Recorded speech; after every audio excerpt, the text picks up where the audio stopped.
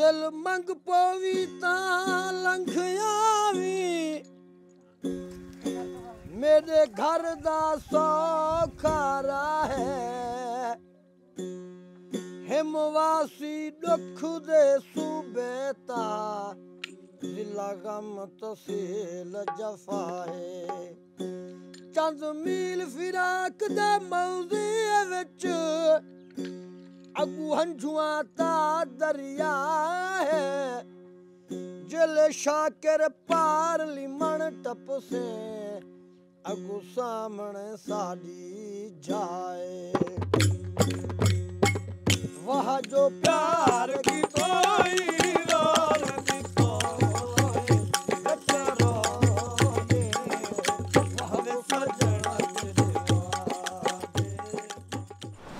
अस्सलाम वालेकुम and welcome back to the channel ji from Bahawalpur.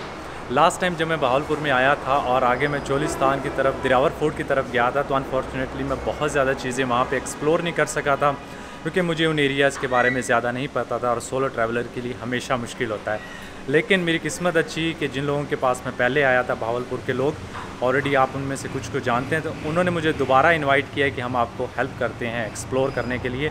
अभी मेरे साथ वही खड़े हैं जी हारिस भाई, आप उनको ऑलरेडी जानते हैं, ठीक है। उसके अलावा इस साइड पे खड़े हैं जी डॉक्टर उमर साहब और अबू बकर साहब, और जो चौथे बंदे हैं मेन बंदे जो हमें लेके जा रहे हैं वो हैं जी यहाँ पे खड़े हुए। आप अपना तारुफ करा दें, मैंने आपका नाम बोल दिया हूँ। ये राशिद हाशमी जी, मैं जर्नलिस्ट हूँ और बहावलपुर प्रेस क्लब में फ्रांस एक्टिव हूँ। पता नहीं शोर की वजह से आपको आवाज़ आई होगी कि नहीं। राशिद हाशमी साहब हैं और ये जर्नलिस्ट हैं और ये हमें लेके जा रहे हैं चोलिस्तान। हमारा प्लान ये कि हम जाएंगे यहाँ से जी सबसे पहले दिरावर फोर्ट की तरफ, जो यहाँ से तकरीबन 1.5 घंटा लगेगा हमें ना, और दिरावर फोर्ट से आगे 25 किलोमीटर के फासले में वो ऑफ रोड सेक्शन है तो हम डीप डेजर्ट में जाएंगे। वहाँ पे 2 गांव हैं, एक का नाम मुझे कसाई वाला टोबा है और एक है कुटाने वाला टोबा। तो जी कसाई वाला टोबा और कुटाने वाला टोबा पे हम लोग जाएंगे और हमारी कोशिश होगी कि हम जितनी अच्छी तरह उनकी ट्रेडिशनल लाइफ जो है, उनके फूड, उनके कल्चर को जितना डीपली हम एक्सप्लोर कर सकते हुए करेंगे और आप लोगों को वो दिखाएंगे। अभी हम लोग आए हैं बिल्कुल ये N5 के साथ एक एशिया कैफ़े है तो वहाँ पे बैठ के हमने कहा कि थोड़ा बहुत जो है ना वो खाना खाते हैं और उसके बाद इंशाल्लाह जो है वो अगला सफ़र हम जो है वो कंटिन्यू करेंगे।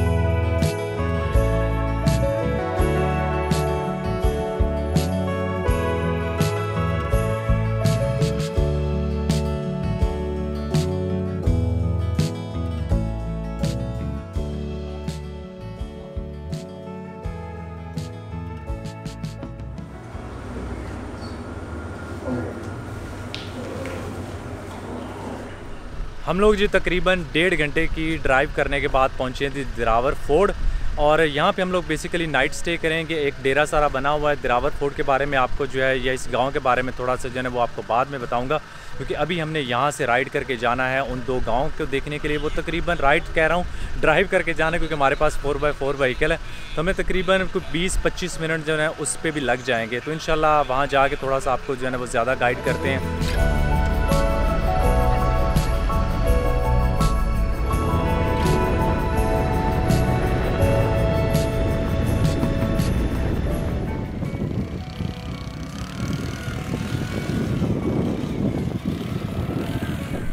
हम लोग जी यहाँ से गुज़र रहे थे और एक ये मोटरसाइकिल वाला आया, इसको जो है ना रोकते हैं क्योंकि यहाँ पे बेसिकली रोड्स वगैरह जो है वो सारी ऑफ रोड हैं और इतनी ज़्यादा रेत है, मेरी समझ से बाहर है कि ये लोग कैसे जो है वो चला लेते होंगे।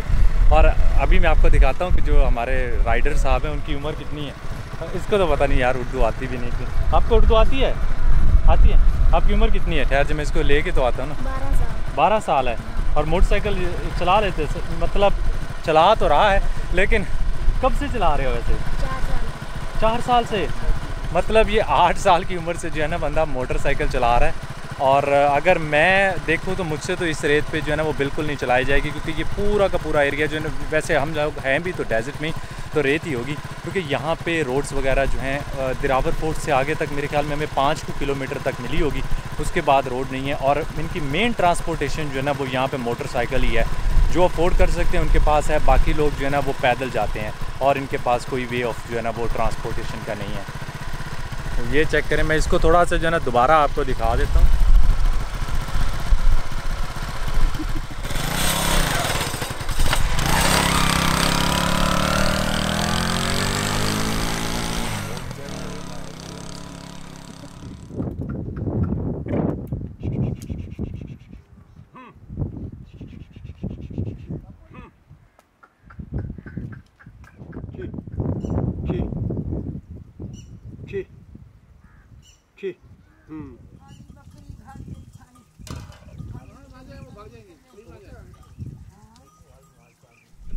हम लोग जी दिरावर फोर्ट से हार्डली 15 से 20 मिनट की ड्राइव करके एक गांव में पहुंचे हैं जिसे कहते हैं कुटाने वाला टोबा।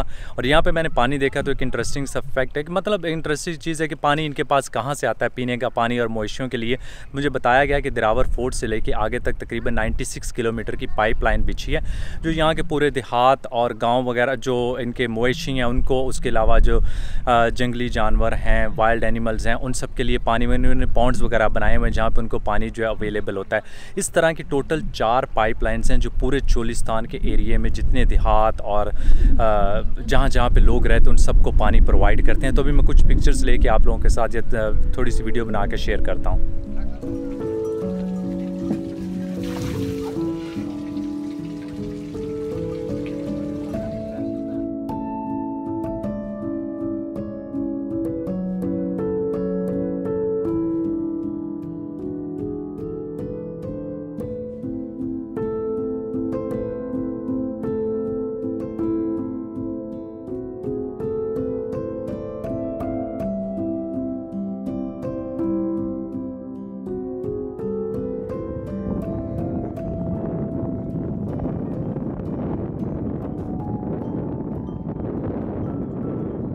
मुझे नहीं पता था ये टोबा किसे कहते हैं। टोबा उसे कहते हैं कि जहाँ पे पानी वगैरह होता है, और जितनी भी बस्तियाँ हैं ना वो आपको पानी के आसपास मिलेंगी, उसके अलावा यहाँ पे मुश्किल है।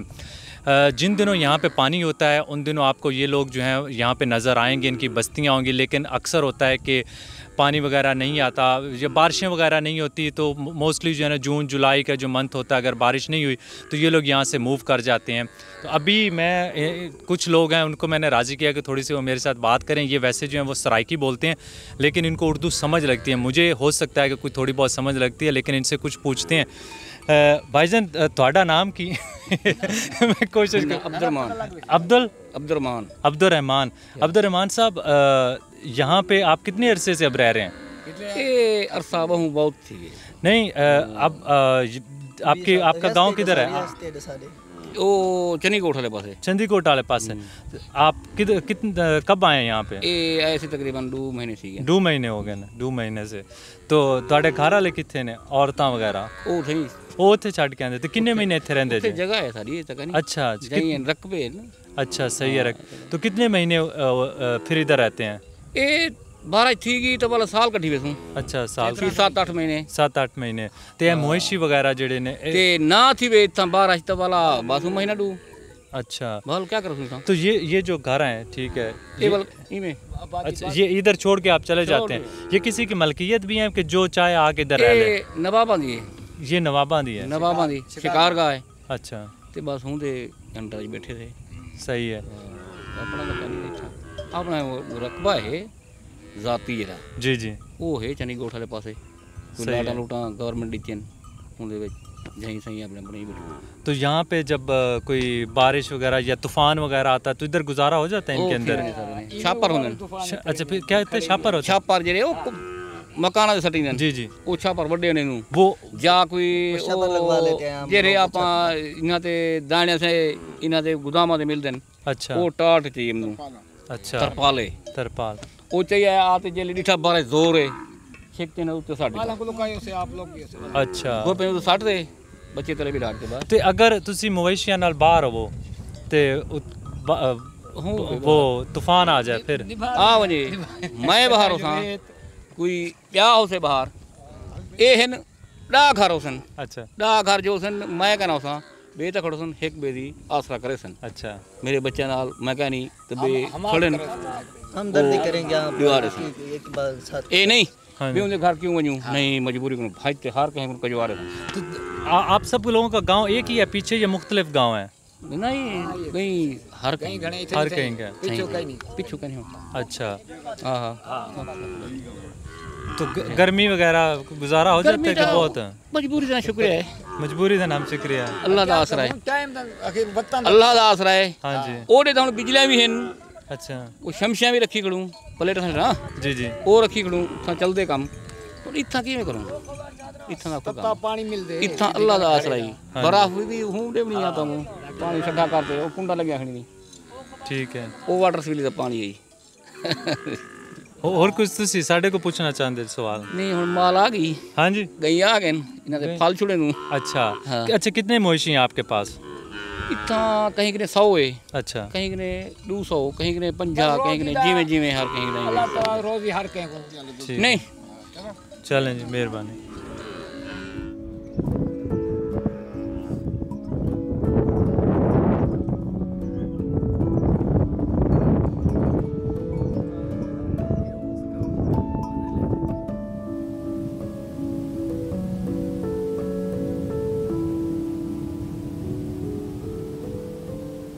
यहाँ पे इनके मवेशी जो है उसमें मोस्टली तौर पे इनके पास है गाय है, ऊँट हैं, भेड़ बकरियाँ हैं, भैंस वगैरह जो है ना वो आपको यहाँ पे बिल्कुल नहीं मिलेगी। और इनका जो मेन काम है वो यही है कि यहाँ पे जब वो जवान होते हैं जब उनकी मोस्टली कुर्बानी के लिए जब वो तैयार होते हैं तो उनको जाके वो बेच के आते हैं और यही इनकी जो है ना मेन वे ऑफ लिविंग है, उसी से ये अपनी जो है वो कमाई करते हैं और उसी से अपनी ज़िंदगी जो है वो गुजारते हैं।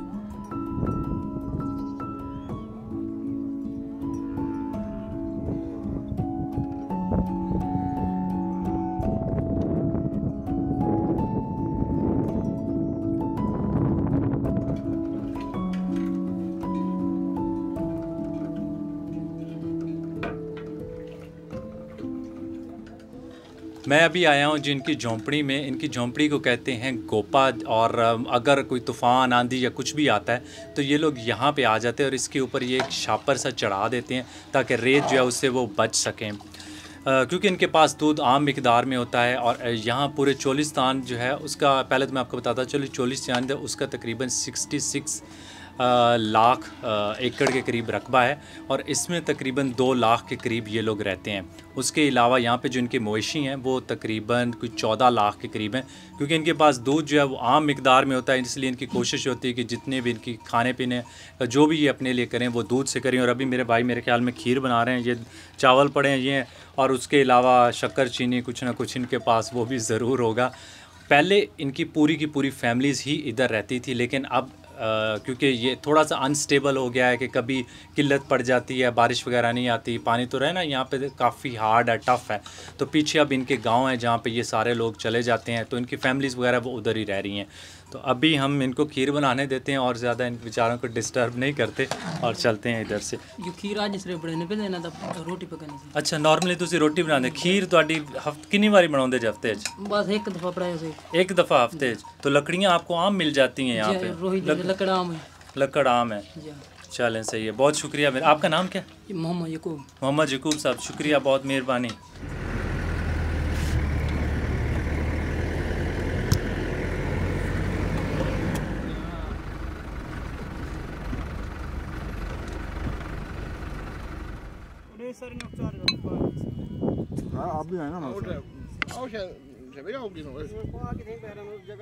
हम लोग जी अभी खाना खा रहे हैं और ये ट्रेडिशनल जो चोलिस्तान वाला खाना है, हमें उनमें से 2 डिशेस जो हैं वो यहाँ के दी हैं। उसमें से एक जो है उसे कहते हैं जी खुम्बी, ये बेसिकली बिल्कुल मेरे सामने पड़ी है। ये होता है जिस तरह मशरूम है, जिस तरह नहीं मशरूम है ही मशरूम, लेकिन इसे ये खुम्बी कहते हैं यहाँ पे। और दूसरी डिश जो है ये इसका क्या नाम था यार मुझे? फगूसी इसका नाम है। और इसका जो टेस्ट है ना वो इस तरह है जिस तरह आप कीमा खा रहे हैं।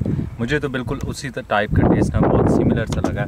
थोड़ा सा अच्छा लगता है कि मतलब आप डिफरेंट रीजन्स में जाएँ तो उनकी ट्रेडिशनल फूड्स जो है ना वो बंदे को मौका मिले ट्राई करने के लिए। तो बगैर ये कि हम अपना खाना ठंडा हो ज़रा खाना खाते हैं और फिर हम यहाँ पे डेरे पे सोने की कोशिश करेंगे।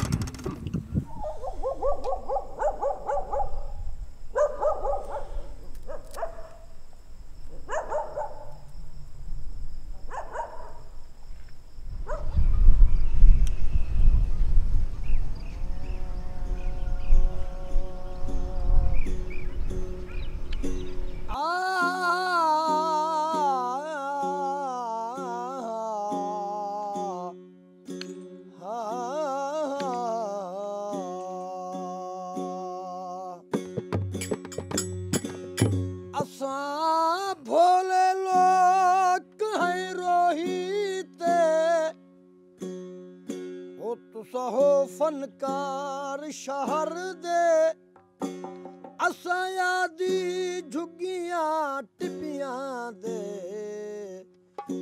तुसा हो शाहूकार शहर दे असां खुश हैं रोही फोगा विचा तेरे महल मनार शहर दे शहजाद असां दे लैलाने तेरे फुल महकार शहर दे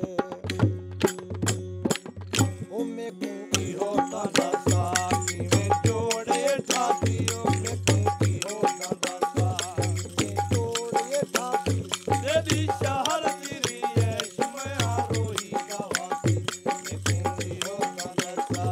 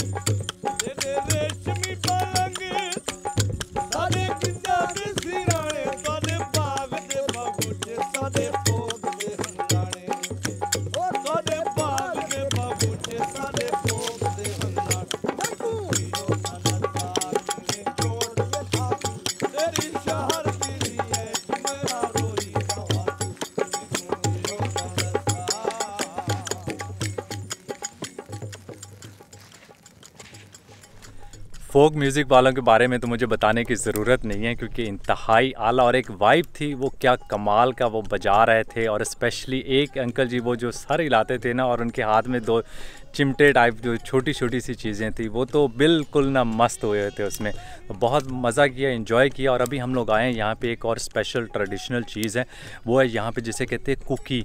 और ये एक रेत में बनाते हैं रोटी। अब मुझे नहीं पता वो किस तरह बनाते हैं, तो इसलिए हमने ना एक छोटा सा वो इंतज़ाम किया कि किसी तरह हमें बना के दिखाएं कि वो किस तरह बनाते हैं। ये अभी बना रहे हैं। साथ साथ मैंने इनसे पूछा है कि मतलब ये यूज़ करते हैं स्पेशली जब ये ट्रैवल करते हैं, क्योंकि इनके पास इतनी ज़्यादा फैसिलिटीज़ नहीं होती थी। इसलिए अगर एक ख़ानदान जा रहा है तो अपने साथ इतना आटा रख लेंगे कि वो सबके लिए वो पूरा होगा। लेकिन रोटी सिर्फ हमेशा एक ही बनाते हैं, एक से ज़्यादा नहीं बनाते। तो अभी आटा जितने लोगों के लिए चाहिए होगा उतने लोगों के लिए आटा ये जो है ना वो अपने साथ कैरी कर लेंगे, रोटी एक बनाएंगे। तभी ये बना रहे हैं तो हम आपको दिखाते हैं कि ये कैसी बनती है।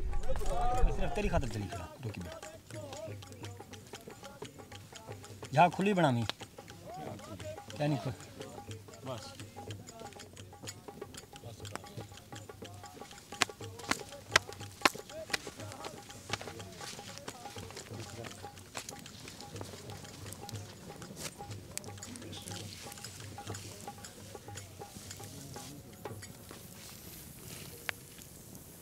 हम फोन ही कर थोड़ी थोड़ी थोड़ी थोड़ी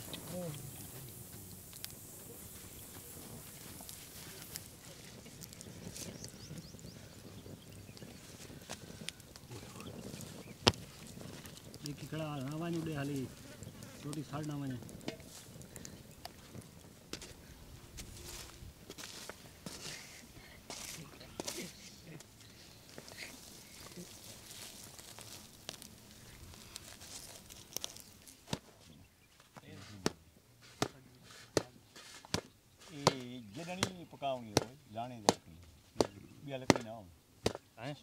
बिस्मिल्लाह करें। बिस्मिल्लाहिर्रहमानिर्रहीम। गरम है, बड़ी गरम है यार। साइडों से तो काफ़ी मोटी है।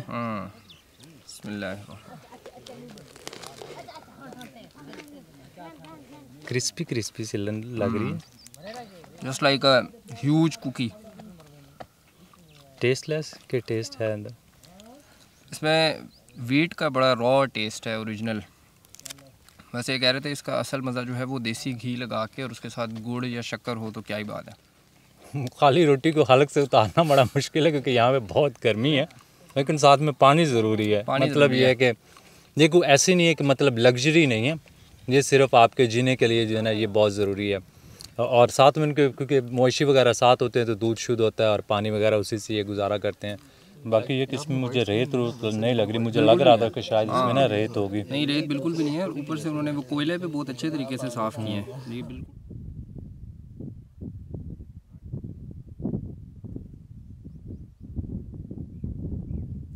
जी मेरे साथ हैं ग़ुलाम यासीन साहब, ये यहाँ पे स्कूल टीचर हैं और मैं इनसे थोड़े से क्वेश्चन जो एक कॉमन पाकिस्तानी को या बाहर जहाँ से भी आप देख रहे हैं वो उनके ज़हन में होंगे।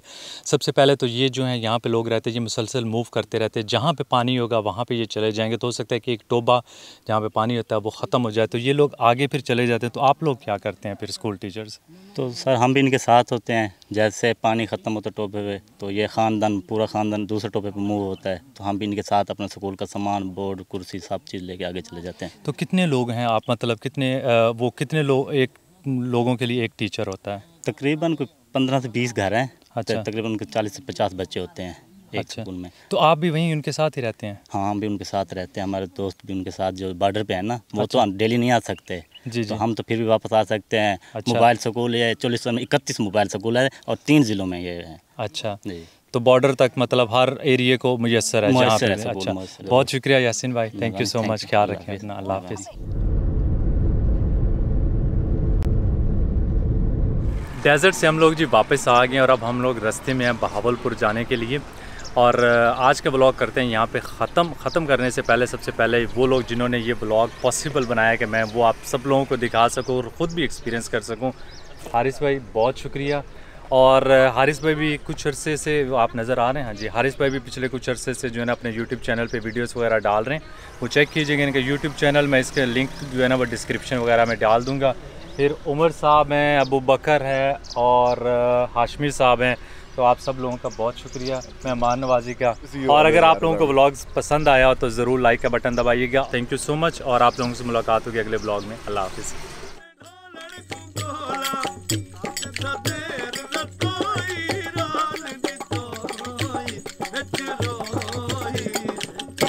सजन तेरे